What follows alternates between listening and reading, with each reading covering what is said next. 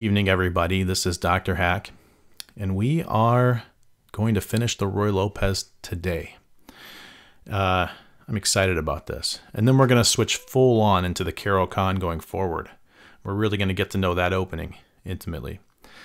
In order to do this, we are going to play against an AI, actually. It was developed over at MIT. And the guys that put her together, if you can imagine them kind of assembling and giving her a nice haircut and, putting her head on so it's not crooked and then giving her a bow tie or whatever you do to an AI. When they flipped the switch to make sure she was turned on, she turned out to be evil, guys. She just wants to beat everybody at chess. Makes a good opponent, though. Okay, so we're playing against an AI, and she plays just like the amateurs on leadchess.org, just like them.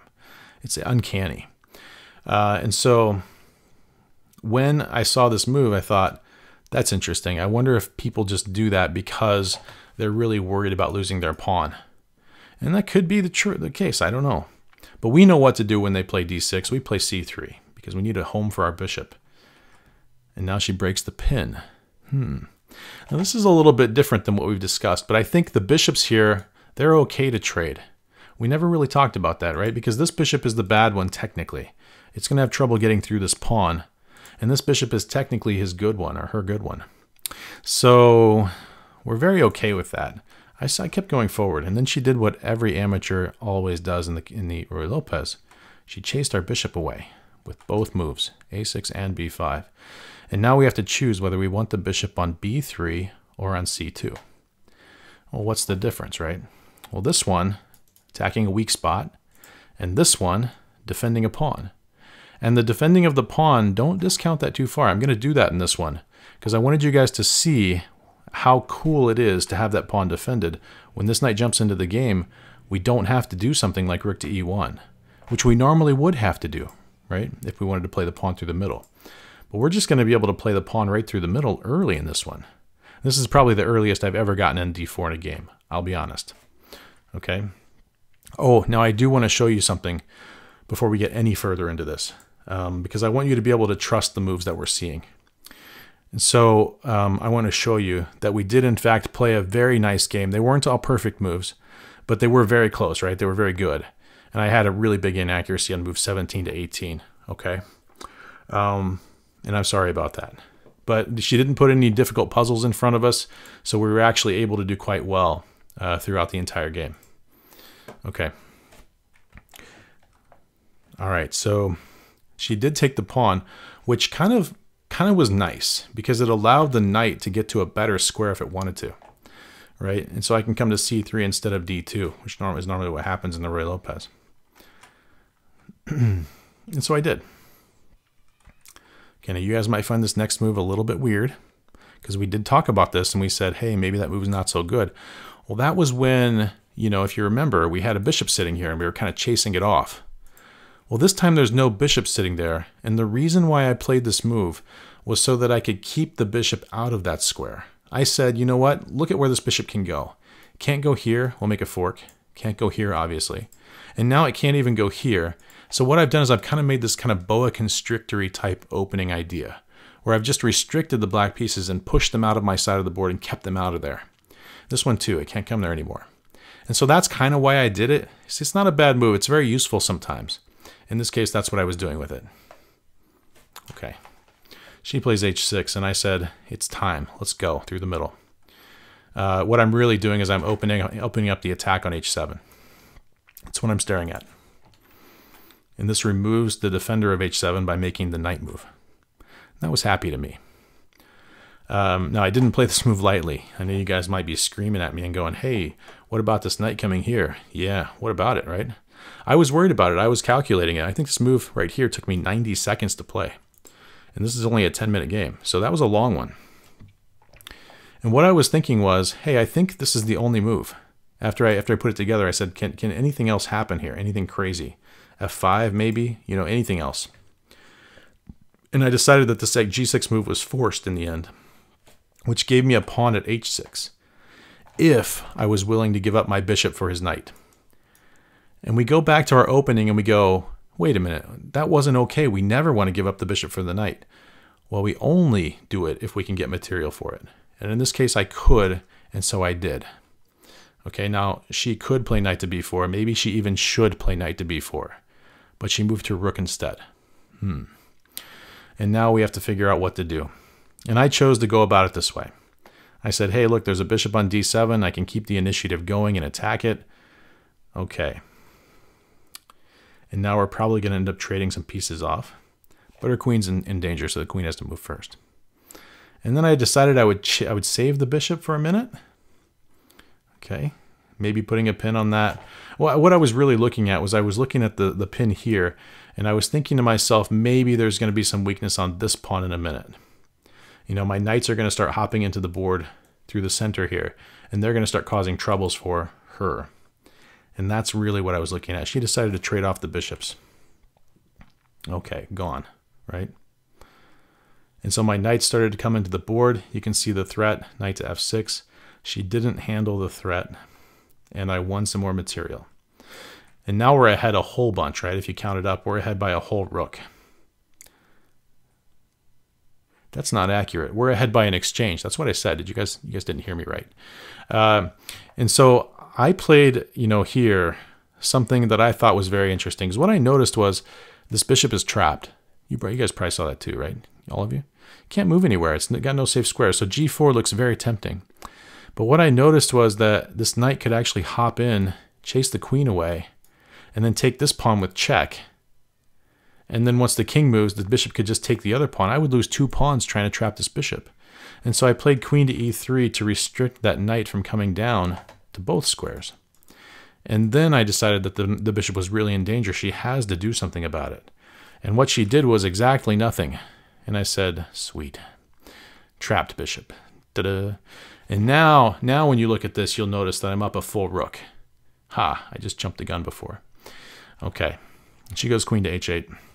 And I thought to myself, well, how do you win a game when you're winning? You just get all the pieces off the board and try to make a queen out of a pawn. Done. Here we go.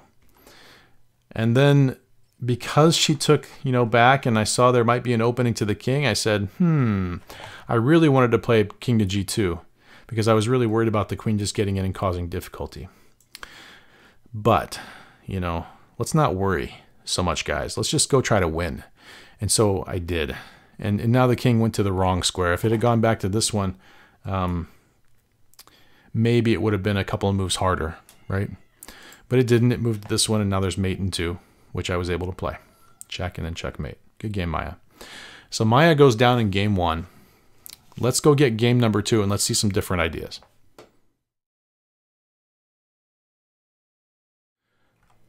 All right, we're back for game 2. And Maia is fuming, right? She is so tilted and angry because AIs get that way when you beat them. It's that badly, right? And so she decides that this time she's going to make my D pawn move to D3. Smart girl, right? She's learning.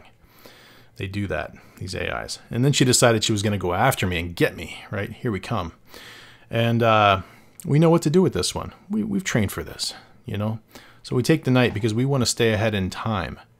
And the time that we get is specifically the bishop. When one of these pawns moves so it can get out, that's going to get us ahead by 1 more turn. And at the moment, we've got 1 piece in the game. We're about to get a second one in the game. So we're still ahead by a turn anyways because we're white. Okay.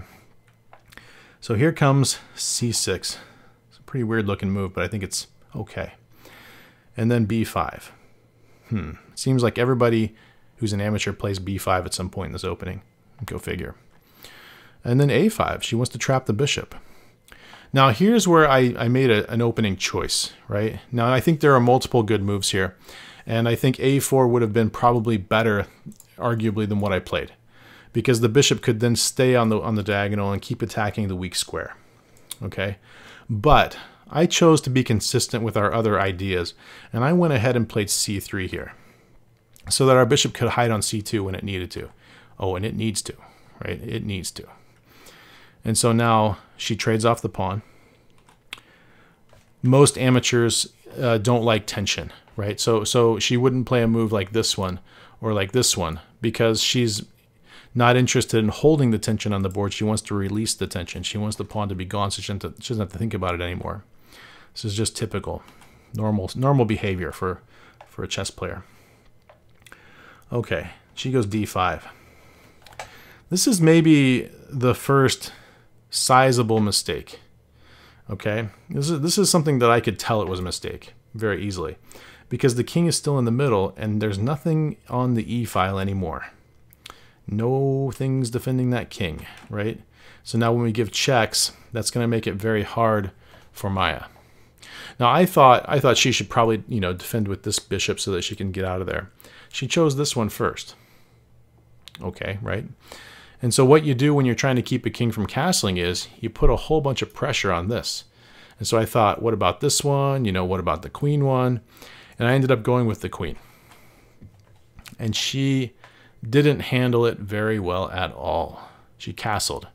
Now I get this move because I did a double take at first, and I said, oh no. I thought she had gotten away with it, because if I take the bishop, now the rook can step over and make a skewer from my queen to back row checkmate. And I almost stopped calculating there, but luckily I pushed myself a little bit harder. And I noticed that if I were to go up here after that move, I could actually capture the queen, and that would be pinning the rook to the king, and it wouldn't be allowed to take my rook and say checkmate. Whew, right? And so that's exactly what I did. I was able to win the whole piece because I saw that I could do it, and I wasn't losing. Okay. And now we're up one whole piece. Pretty good. So now, in order to win a game when you're up material, it's okay to trade off. As a matter of fact, it's highly encouraged to trade off the pieces. And now we need to use our pieces. I see there's still a lot on the back row. I feel like that happens a lot in the Ruy Lopez. And now we're developed. Great. Okay. And I saw the next tactics on their way, and I was concerned, right? I see that this rook is attacking my bishop, which is undefended. And I see that this pawn is, you know, attacked once and defended once. That is a weird arrow. And so I was concerned, you know, these things are weak. That's weak, that's weak, that's weak. And this rook is aimed at all of it, right? And so is the bishop. Yoicks. But I did notice that I could, for the moment, keep it together. And then she played d4, which is a great move. And I said, well, now what? I'm going to lose the c-pawn no matter what every time. So what do you do when you're going to lose a pawn? You try to get something for it, right? And what can I get for it? Well, almost nothing. But I can get some development, and that's what I used. I used the time to go get something instead of trying to push a bad idea. And now the knight has the move, so it does. And she traded off a piece. I was happy about that. My rook's in the game. She's having a hard time, you know, leaving the back row because of the back row checkmates on her end. And now I'm threatening just to take this pawn because she can't get it back because, you know, stuff. And so when the checkmate threat came, I had lots of options, right? I could just do this and then give myself a place. Or what I could do is I could take the pawn, defend the back row checkmate, right? Offense and defense. And she decided that she was going to, you know, be feisty and try to attack me, which hung the back row checkmate, and the game ended. Typical kind of game. Okay. Good. Let's see one more.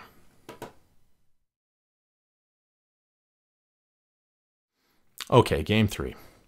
And so, you know how Maia, the other Maia, was kind of tilted? Well, she went and got her bigger sister, and this is now Maia 9, okay? And Maia 9 is rated in the 1700s, 1728. She's a little bit stronger of a player, but not by much. You know, Maia 5, Maia 1, they were both in the 1600s. So let's take a look at the computer analysis real quick so we know if we can trust the moves or not. And I saw this beforehand. I was pretty happy with this. I played a perfect game, 98%. She didn't put any puzzles in front of us that we couldn't solve in this game. That's what that means. So I was super happy. And that means we can trust all the moves that we see. Don't even question them at all, right? We just know it was right. But these moves all make sense too, which is kind of cool. So she attacks the pawn again. We defend the pawn. right? She plays bishop to c5. This is new. We haven't seen this yet in these games. So now she's attacking f2 a couple of times, and we can expect maybe even to see this knight pop down here to attack it later. We'll see if that happens or not. I went ahead and castled. I don't need to play c3 yet until she plays pawn to d6. And now I do have to play c3. Remember, we just need to save our bishop. Okay. And in this one, I chose to go ahead and try to play through the middle. Now, this move does carry a little bit more power to it because it will be attacking a bishop when it comes. But I can't just do it, right? I can't just do it because this pawn needs some help. And so I went ahead and played rook e1 first. This is pretty normal. Now, if the knight were to jump in, I think what I would do is I would defend the pawn from the side here. And remember, if she trades off the knight and the bishop for the rook and the pawn, it's 6 points for 6 points, but we get the better end of the deal. So we're okay with that, right? It's the same mistake we made in the middle game, the idea that didn't work. Okay, so she pins the knight. And remember, me, personally, I'm super happy when they do that, because when you put a bishop on this square and you know the knight is safe because you've already played c3, well, that means the knight can't sit on the square too. So now f2's happy, right? So I was actually a little bit excited. I said, you know, that's good for me. It has to be good for me. But at the same time, I hate leaving that pin there for a long term. I don't want to leave it there, right? I know it's not in danger. I know it's 5 moves away for the danger to get there. And she is going to do that, which is incredible. This is awesome, guys. Okay, so we got to bring the knight around to g3 so that we can push the h-pawn and make the bishop run away. She can't go that way because the knight will get her, okay? So she goes a6, which we expect from all amateurs, and b5, which we expect from all amateurs. Okay, and I did go down to c2. This time I chose this c2 move because from b3, the king is already castled and there's no weak spot at f7. And so I decided the bishop was better here so that it would help when I pushed the d pawn. That's why it went to c2 this time. Different reason, same move. Here comes the knight. Do you remember this when we studied this? The knight's going to wrap all the way around down to this square, and then if we give enough time, this knight will move and the queen will even come in to attack this a third time. I don't know if you remember that. That's what's going to happen here. And so I started to remove the bishop, and guess what? I ran out of time, guys. The knight made it to h4. But, you know, that's okay because that's only the second piece attacking f3, not the third piece, just the second piece. Okay, and so I went ahead and started to push through the middle because an attack on the wing is countered by an attack through the middle. Okay, and she went ahead and messed up my pawn structure around my king. You got to expect that, right? Okay, so the question that we have to ask is, before we take this piece, because we're going to take the piece, if it's okay, is are we going to get checkmated if we take that piece?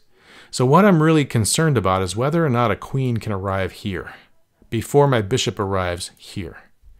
And my bishop is so close to being able to do that, that how could this not be worth a full piece right now? You know, it didn't take too long of a calculation. This might have only been 15 or 20 seconds before I said, there's no way she's getting there, dude. And I said, take the bishop, gone.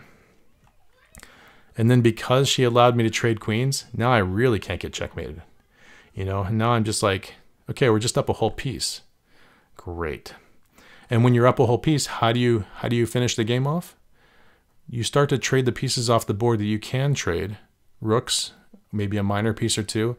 And then when you have the most pieces left on the board in the end game, you queen a pawn and you win the game. And that's exactly what we're going to do in this game. That's the process. Okay. So I want to trade off as many pieces as I can. Here we go. And she decided she wanted to trade off as many pieces as she could, which is weird, right? That's very weird. Now, if I take the knight, she won't be able to play this one because this rook will hang, right? So I was worried about the rook getting here and starting to make trouble for my f3 pawn. But she can't do that, so now I've messed up her pawn structure the same way she did to mine. Aha, return to sender, that tactic, right? So now we can trade off all the rooks, as many as we can. And so we do, because we have an extra piece, and an extra piece is worth all the trades you can manage. This tactic that I'm about to play is, I call it a typical endgame tactic, but I also know that there's no such thing as typical endgame tactics because you don't see endgames often enough as amateurs to know there are normal things to do. And so I was able to start to move these pawns onto black squares, which was my goal, because I want to get them off of the color of the bishop that he can attack. And I want to get them off the color of my bishop so that I can move my bishop around more freely. And I was able to do that with tactic here, because if she takes the pawn, which she did, then there's a fork of the 2 pawns and I'll get it back right away. Okay, no waiting, no muss, no fuss. So this is okay when you can get the piece back right away. It's easy to see, just go do. If it's a longer term thing where you've just got tripled pawns and you're going to try to win them, that also wins pretty often. It works pretty often, you know? So you don't have to think about those too hard when the pawn structure is this bad. She saved the f-pawn. And what I was looking at was, hey, I would really like this king to get into the game. I would like him to go this way. And I need this bishop to move. So I really considered coming back and just chasing it off so that I could move the pawn up and the king could get active. Because in the end game, the king is worth, 4 points as an attacking piece, as long as he can't get checkmated. So if her king gets in the game and starts doing stuff and my king stays back here, she's actually going to be ahead in material, localized somewhere in the middle of the board. We can't let that happen. We have to have an active king. But I went ahead and took the pawn because I saw that I had enough time maybe to get back. Especially if she tries to move the king up, I can give a check in one of these 2 squares and do it very quickly. And she did, and I did. Now the bishop has to move, and it does, so the pawn can move. This also has a lovely, lovely side effect, which is that I just built a wall that the king can't cross. You see that? She has to go back this way to get in. So that makes the king take a little bit longer. So while she's doing that, my king can enter the game. Okay. And now since I've got a king attacking this piece, that's 1 attacker. I only need 1 more, which is very easy to get, right? And so we do, and so we do. And now we're just winning pawns. And since we're the only one with a piece left in this game, we should win this game quite easily, right? The guy with the last piece left is just golden. And so we're just going to continue to push forward into this. I needed her king to move. Sometimes in the end game, your king just gets stuck because there's a relationship between the kings where if one's sitting there, you just can't go forward, right? You're stuck. So I needed her to go, well, not that way. I needed her to go one way or the other so my king could get in and help the pawn start moving again.